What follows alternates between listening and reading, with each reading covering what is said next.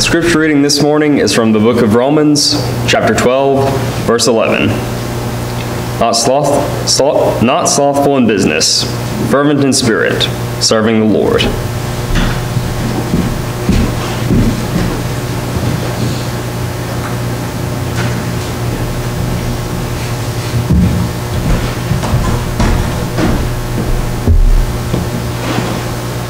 Well, good morning. One of my favorite things growing up was something we called pew packers. And pew packers, I don't know if you've ever heard of that before. Maybe you called it by a different name. But what pew packers was a event that happened with the young kids at church that before the evening services, all of the kids would pack the front pews, and they would sit on the front, and then they would all sing, and they would quote scriptures, and they would answer these Bible questions. And I remember I loved it because the guy that did it said, "Whoever sings the loudest gets candy." And so, of course, me and my good friend at the time, Michael, we're about 6 or 7 years old, and we're sitting on the front pew, and we didn't care who was walking in the back door or how loud that we were being. We were screeching and hollering at the top of our voices all of these church songs that we were singing. And then we would always try and jump on the Bible questions and see who could answer it first. And there was this excitement and there was this enthusiasm that was going. Maybe it was because there was candy, but there was a lot of excitement and enthusiasm that went into what we were doing. And it's very interesting to me to notice as you have these young kids and teenagers that are growing up in the church, and sometimes it seems like there's this bright enthusiasm and there's all of this energy into what they're doing and who they are and what they're a part of, and there's just so much joy. And there are some adults that just they kind of maybe take this pessimistic attitude, like, well, just wait till life hits, just wait till the taxes hit. Just wait for all of the trials and tribulations that they're going to run into, and that spirit's going to die. And I don't know who puts it that way, or maybe who approaches it from that direction, but I remember I used to speak at this congregation, and it was a small congregation, and a lady came up to me and just said, "You can do a lot of good and where you are in life right now because you're still young and nothing terrible has happened to you." And it was kind of like, enjoy it. Because when the bad things hit, it's like you are just going to lose your passion and you're going to lose your enthusiasm. And right now, you're the most effective that you will ever be. And sometimes maybe we don't talk about it that way or we don't say it that way, but we adopt this attitude about this youthful maybe ignorance that's attached to that enthusiasm. This morning we're going to talk about enthusiasm, building and maintaining zeal for the Lord. There's PowerPoint, may or may not happen. But we're going to talk about maintaining and building this enthusiasm for God, because the fact is there is a lot to be enthusiastic about. There is a lot to be zealous about and passionate for if you are living the life of a Christian. And that kind of lifestyle and that zeal and that passion and enthusiasm doesn't have to die when you get too old for pew packers. That enthusiasm, that passion doesn't have to die when you leave a lectureship or a youth rally or a camp or any, a season in life. Right now, it's a sunny day, but leading up to this point, it has been very dreary outside and it's been really foggy. And in the winter, especially in the south, it seems, it just gets really damp and cold and wet. And sometimes the season that we're in can affect our enthusiasm, zeal, passion, because we're just not feeling it. There's no sunshine. It seems like all hope is lost at times. But I want to talk about what mature passion and enthusiasm can do, not only for the church, but for the individual, and how we can maintain that and keep it. If you look throughout the Bible, even in the Old Testament and New Testament, you see that there are a lot of these heroes of faith that start off very zealous or very passionate, and then you see those moments in their lives where they hit rock bottom or they go through this difficult trial, and at some point it seems like they're almost just broken. But one of my favorite things to do in reading through the Bible is to see how God then picks up these individuals and helps them to become who they were meant to be. And all of it points back to God. We just sang a song before this. It was not planned, I don't think. This world is not my home. And you think about all of what we have as Christians and all of the blessings and the gifts that we have because of God and who God has made us, and how much we have to be enthusiastic about and passionate about, but sometimes that's missing. We may have seasons or we may have points where we are very enthusiastic and passionate, but we may go through something that maybe it seems like it's just crushed our spirit. If you don't know where to start in a daily Bible reading program, or maybe you're in a hurry, or you're kind of new to starting that habit or getting into that, I would suggest going through and looking at the Psalms and Proverbs. Both of those two books that we have in the Bible and the Old Testament are very beneficial, and you don't have to read very much before you run into these very profound truths that can affect your life and give you a new perspective and really a kickstart to the day. And while you can say pretty much in every lesson or class that you hear, all the application can usually be read your Bible and pray, I want to talk a little bit about some of the practical ways that we can maintain and build enthusiasm no matter what age you are, no matter where you are in life. You see this young enthusiasm in David when you look in 1 Samuel chapter 17. You have this young guy who approaches this battle scene, or it's about to be a battle at some point. They're kind of dragging their feet because there's intimidation that's going on there. But you have the Philistines and you have God's people, and you have David, who's a shepherd, and he's going up to tend to his older brothers to bring them food, to help them out. And when he gets up there, he finds out about the giant Goliath. This is one of the more popular accounts that happened in the Old Testament. But you have him running up to this battlefield, and his brothers basically ridicule him and criticize him for being fascinated with violence and warfare and being immature. But if you notice the way that David even approaches this, first of all, when he approaches it, he is upset that this Philistine is defying and insulting the God of creation in Israel. And so you see this zeal and enthusiasm because even though he's young, he still knows this is wrong. The king's not doing anything. God's people aren't doing anything. And David seems to already have a knowledge that God can overcome everything that they're facing. And we find out later that as a shepherd, he has tackled, lions and wolves and wild animals to try and protect his flock. And so he has seen the power of God in his life, but he doesn't really have a whole lot of life experience ahead of him, but he still has that enthusiasm. And even down to the way that he approaches Goliath, he runs towards him. Because in his mind, the battle is already won. The victory has already happened. If you are a Christian this morning, if you're a part of God's church, the battle's already won. The victory is already ours.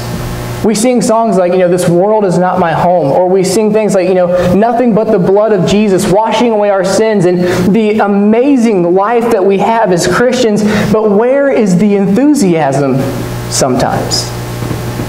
You talk to anybody that's passionate about their hobbies and what they like to do, and it's like you can see them kind of light up. If you talk to someone who is maybe a little bit introverted, and it seems like, I really don't know what to talk to this person about, but you find an interest of that person if they're not the most outgoing person in the world, and it doesn't matter if they're interested in it, if they're passionate about it, then they're going to talk about it.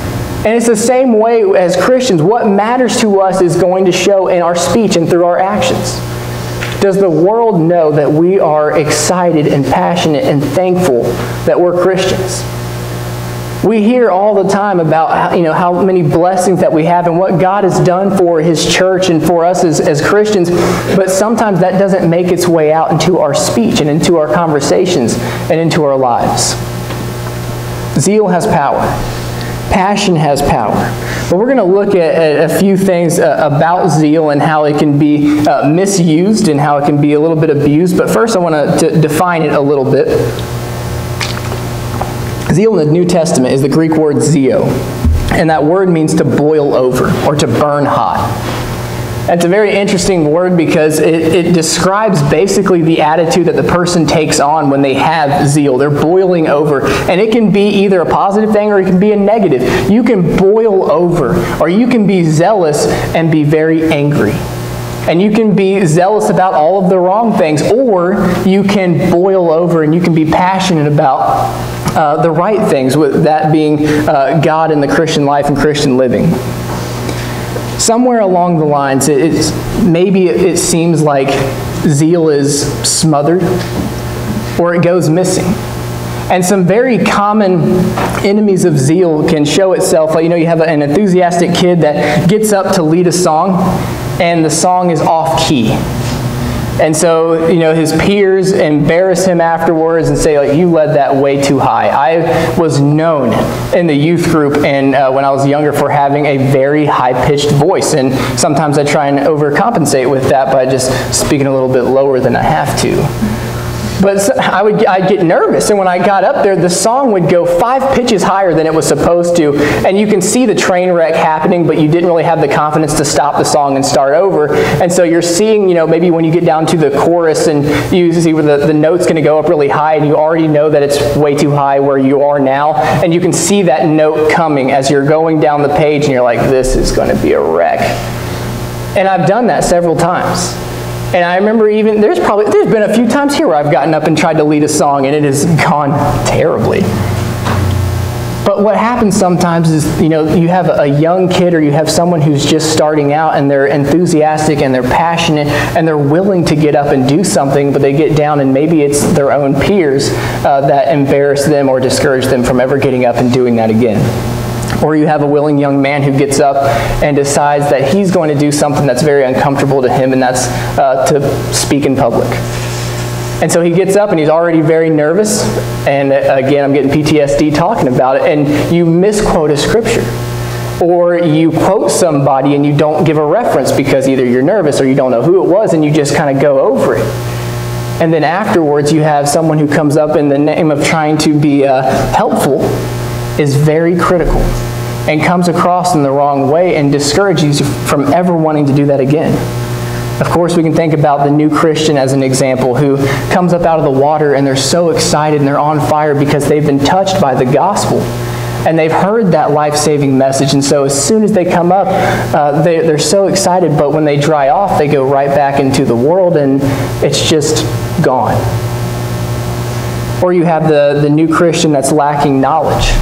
And so in order to try and grow, and in that process of trying to grow, may use some terms that may be, denominational or not entirely correct. And instead of giving that grace and patience and realizing that this is a new brother or sister in Christ, maybe sometimes we jump on them and say, that word does not mean what you think it is. That term does not mean what you think it is. And so, we're very critical of that person, and then they feel defeated or that enthusiasm just dies.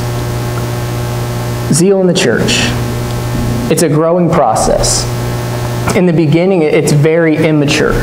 I remember coming out of school with my entire class. It graduated from preaching school, and as soon as we got out and we were all looking at, what jobs we would take or the works that we're going to jump into, and, we had this innocence about us almost because we had no idea what we were getting into, and then we got into ministry, and all of a sudden, this is not what I envisioned in my head. People don't always love me. People don't think I'm the greatest person in the entire world. People don't always appreciate you. And sometimes you have what they call burnout. And burnout doesn't just happen with ministers. It happens with members too. And it happens with other leaders in the church as well. The enthusiasm and the passion and the zeal can die. But it's a growing process. We're going to talk a little bit about how that grows and some ways that we can implement that into our life. Enthusiasm and passion often presents itself in an emotion, and it can influence our actions to the point that many people throughout history have either accomplished these great things because of this, or they've done some very terrible things because of it. It wasn't focused. It was the zeal and the passion that they had was misplaced. You have a minor example of this in Acts chapter 19, where you have Apollos who gets up there and he's willing and he's passionate and he's enthusiastic and he's preaching, but he doesn't exactly have all the facts. And his gospel that he's preaching is not really complete because he's preaching that gospel of John. And so you have a very critical changing point in Apollos' life as you read about him in the New Testament a little bit later on. You have Priscilla and Aquila who come up to him and approach him in the right way. They take him aside. First of all, they don't embarrass him and say, oh man, you just made a fool of yourself. You just got up and preached this passionate and zealous lesson, and you had all of that wrong. They didn't say that. They taught him, they took him aside, they did it with a lot of tact, and helped Apollos grow in that zeal and in that passion. And they helped fan that flame and helped him to become the follower of Christ that he was. One of my favorite sections in the New Testament is Acts chapter 4, where you have Peter and John who are walking into the leaders and the elders of the people, and they're standing before this intimidating crowd of theological intellects. Basically, they walk in there and they're in front of all of these leaders, and they have the nerve to preach with such passion and zeal. And you read before that they're preaching Christ. They're talking about the cornerstone and what their lives are supposed to be built off, and who we're supposed to be as people and what we were created for. And they were amazed. They were amazed at the passion and at the zeal that they had, the confidence that they had in preaching God's word. Paul turns from one zealous extreme to the next. He was persecuting Christians, and he was throwing them in prison and chasing them down because he was passionate and he was zealous for God, but it was misguided. But as soon as he grew in that faith and in that zeal for the Lord, and he learned a few things that he was doing wrong, he became a very powerful force for the church. Biblical zeal. It's a power. Zeal has power. Zeal has power in the Christian life. When that passion and that enthusiasm rubs off of us, it can either tear down or it can build up, depending on what we're passionate and zealous about. God can use the power of passion and enthusiasm to change the world, to change congregations, and to change people's lives. But we have to believe it. We have to believe in the power of God, and we have to believe in how we're living in the lifestyle that we've chosen as Christians. If we come to know God, if we truly believe in that power, in the forgiveness of sins that we have, in the hope of heaven that we have, the more that we come to realize and recognize that this is fact and not just, a good book that we're reading that has some good things for us and maybe some good morals to follow, some general guidelines. When it changes from just general guidelines to this is how I'm living my life and this is what I'm living my life for, there's power behind it. In the book of Romans, you have Paul who's writing several different things, and he seems, as you read through it, to jump around from topic to topic, but it's actually very logical in the layout that he has. In chapter 11 and then the 2 chapters that are following that, it's basically just talking about how to implement theology and religion and God into your life. And I love, Janelle makes fun of me for it, but I love bullet points, and I love as practical and as simple as possible. When you get into Romans chapter 12, Paul is basically taking all of the things that he's talked about. It's the so what or the so then section of the book here, where he talks about this is what this faith should look like in your life. This is what God looks like when he is introduced into your life. And so he says in 9, let love be genuine. Let love be genuine. Abhor what is evil. Hold fast to what is good. Love one another with brotherly affection. Outdo one another in showing honor. Do not be slothful or slow in zeal, but be fervent in spirit. And he's talking about this all in the midst of persecution, where they could rattle off problem after problem of what they're going through. And Paul has problems of his own. We already knew that he had a thorn in the flesh, and he was weak because of that, but allowed God to use his power in his life despite that weakness. He's going through all of his own personal problems, and yet he still says, through the inspiration of God, let love be genuine. Abhor what is evil. Hold fast to what is good. Love one another with brotherly affection. Be fervent in spirit.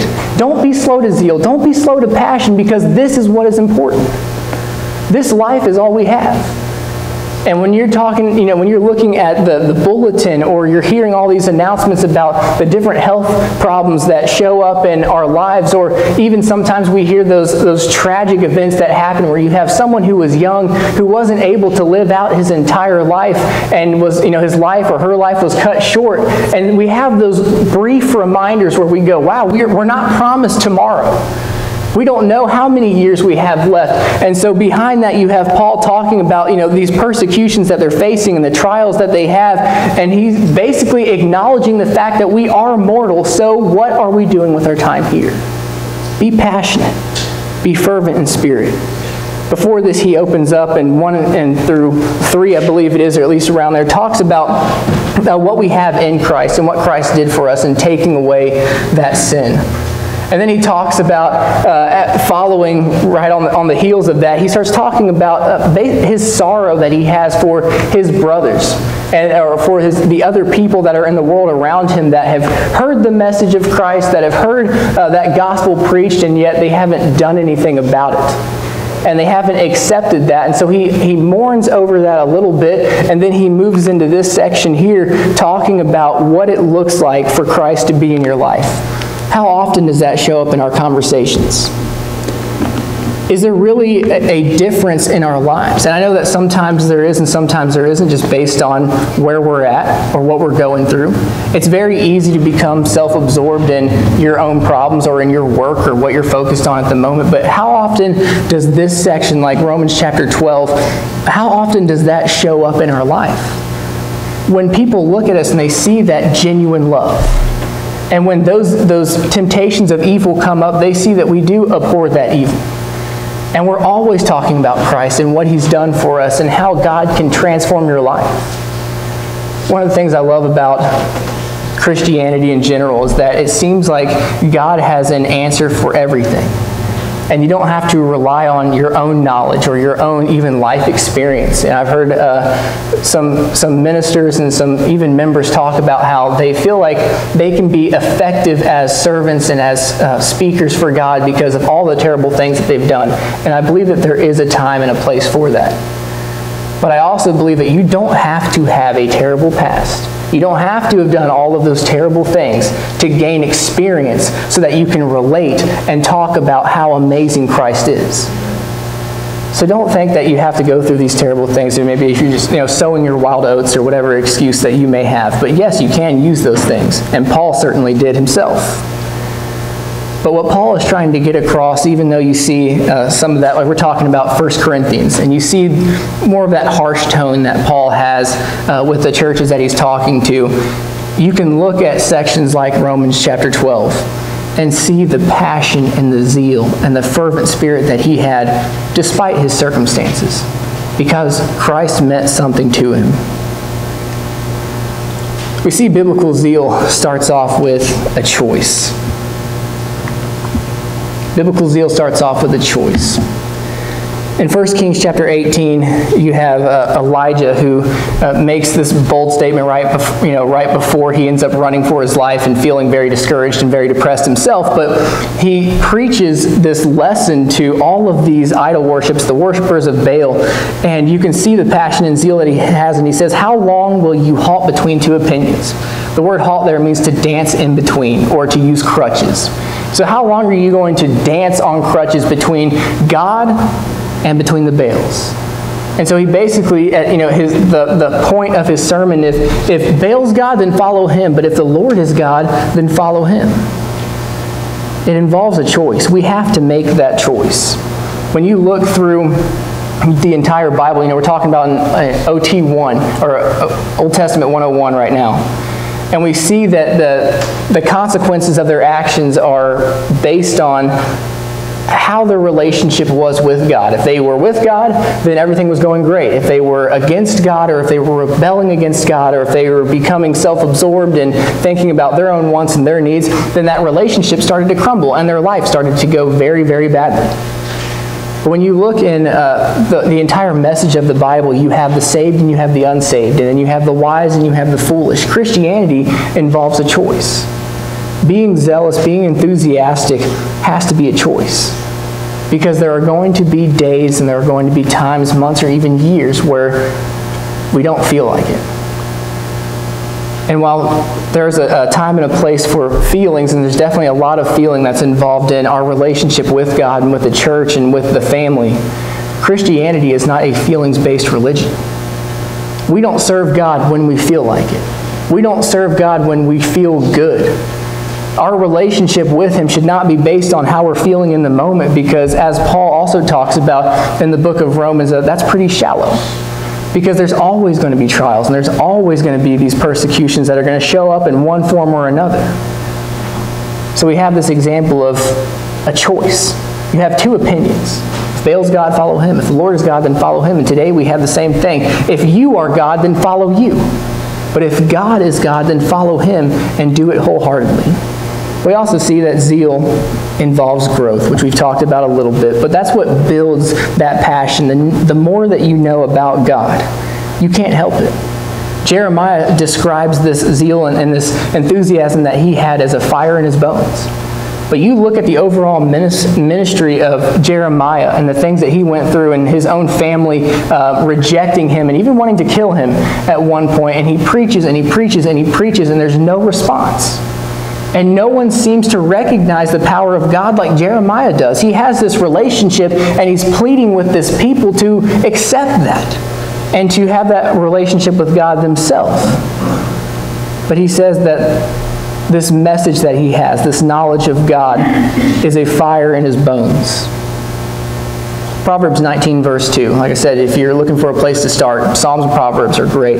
Proverbs 19 verse 2 says, "Zeal without knowledge is not good." Because passion in and of itself can just be a feeling. But if you have a lot of feeling, and if you have a lot of enthusiasm and no knowledge to back it or any guidance on where to go, then that can be very harmful. Zeal without knowledge is not good. Developing this knowledge, growing in your faith, is very essential. Sometimes, I know it's definitely true with preachers, but maybe it's true with the church all around, is we look at success as how many people we've gotten wet in the baptistry. You know, it's how many points you can get throughout the year. Well, we've had 5 baptisms, so we've had 5 points, added to our church. But that's not where it stops. It shouldn't stop at baptism. You don't baptize somebody and be like, all right, we did it, we're done. There has to be that follow-up and that growing process, because as you are all well know, or all of you know very well, is that when people come up out of those waters of baptism, if there is no follow-up and growth, then they very quickly leave and go back to their old ways. Zeal has to be a growing process, and with that knowledge, the zeal and passion only grows, because that relationship with the Father has grown with it. But it also involves pushing past those fears. Passion motivates us to push past the fears that are holding us back, those uncomfortable conversations, those intimidating circumstances that we might find ourselves in. When you have that passion, that zeal that's backed by that knowledge and backed by that growth, then it helps us to overcome that fear. It doesn't mean that the fear gets any easier, because I love talking to people and I love having these conversations, but there's still that initial fear that's always there, that's also kept me from reaching out to people in the past before. Because simply, maybe it's embarrassing to admit, but it's scary and it's a little bit uncomfortable. But that growth process, that knowledge, the more you know about God, that's when it becomes that fire in your bones that you can't hold it back. You can't develop these relationships with people that are out in the world and recognize the fact that they're separated from God and know that their eternity is not a very bright one. You can't have that kind of knowledge and without that producing some kind of passion that helps you push past that fear. But it's not just all fear in general, because you have Matthew 10:28 that talks about fearing God who can destroy the soul. There has to be that fear of God, but not fear of man. And really that becomes almost an insult to God, and seeing that we place more power and control in people than what God has. But we also see that in order to grow zeal, there has to be a hunger for righteousness. There has to be a hunger, a healthy appetite. Matthew 5:6 says, "Blessed are those that hunger and thirst for righteousness." And you probably already know this. I love documentaries and I love animals, and I'm not ashamed of it. And maybe I watched a little bit too much, but I was watching this one documentary, and you had this albatross called the Wandering Albatross, and it was touching. It was very nice. But it was these two parents that spent their entire life all about family. They were dedicated to each other, so they had one mate. And so once they had this chick together, they would fly for miles and miles and miles and spend up all of their energy just trying to take care of this one chick that they had. And so they would fly over the ocean, and how they would feed these little babies is they would scoop down in the water with their beaks and get fish and squid and other things that baby albatrosses eat, and would bring it back to the babies and feed them, and then as soon as they were fed, they would take back off and they would go and tirelessly work. But sometimes the adults would swoop down and they would scoop up trash in the ocean. and then they would fly back to the babies and they would feed them trash. And they can't digest it, so they don't grow and they don't mature, and some of them end up dying because of it. There has to be a hunger for righteousness. We can't just feed that passion and that zeal with anything. It has to be healthy. It has to be a good diet of righteousness. Number 5, maybe this is a little bit of a no-duh. But surrounding yourself with those that are on fire for God can help build and maintain your zeal. Surround yourself with good people. Surround yourself with good company. They say, bad company corrupts good morals, but that good company encourages good morals. Some might say, I don't have any good friends. Well, be the good friend. Be the good company. Don't contribute to the problem. I can't tell you how many times that I've seen it happen in other Christians' lives and also in my own life where you're feeling a little bit down, you're feeling a little bit discouraged, and all of a sudden you talk to a good friend or a brother in Christ or a sister in Christ who are very, very fervent, very enthusiastic, and it kind of just lights your fire again. I love spending time with my family because my dad's the exact way. I was over there this weekend and we were talking and just talking to him about ministry. He didn't really know about anything that I'm was struggling with or anything. He just sat there and simply talked about his ministry. And because the work that he's in Kentucky is a new one, he was excited about it and he's enthusiastic about it, and you have that new work that he's getting into, and it just rubbed off on me. And so writing back, I just felt a whole lot better knowing that, I had been with somebody who was passionate and who was zealous for God and for His work. I'm very blessed to have a lot of brothers and sisters right here in this congregation who are the exact same way. I've sat down with several of you over lunch or gone over to your house or just come into the office and started talking. And you've left, and maybe you knew it, maybe you didn't know it, but when you left, I felt a whole lot better than before you got there because we sat and we talked about the work of the church. And we talked about some different ways that we can overcome some problems, and we prayed together, and we talked about the mission of the church and our entire purpose of life, which is Christ. We have to surround ourselves with good people, those that are on fire for God, so that our zeal and enthusiasm doesn't die, and that we can remain fervent in spirit. Number 6, determination. Luke chapter 9, verse 23 is a very similar verse that you might read in other passages as well, but it says, if anyone wishes to come after me, you have to have that desire. If you wish to come after Christ, there's that desire again. They have to pick up their cross, and the one in Luke says daily. Pick up your cross daily. See, without that daily denial of self, then that zeal and that passion for the Lord is going to be smothered because it's a daily decision. And sacrificing self is not an easy thing to do, but there has to be that determination. So you make the choice first, I am going to do this for Christ. I'm going to be enthusiastic. I'm going to be fervent. I'm going to spread it. I'm going to overcome these fears. I'm going to keep growing through it, and I'm going to be determined to do it on a daily basis. Sometimes zeal is forgotten, and when it's forgotten, it has to be found again. We have to remind ourselves, it seems like several times. We have to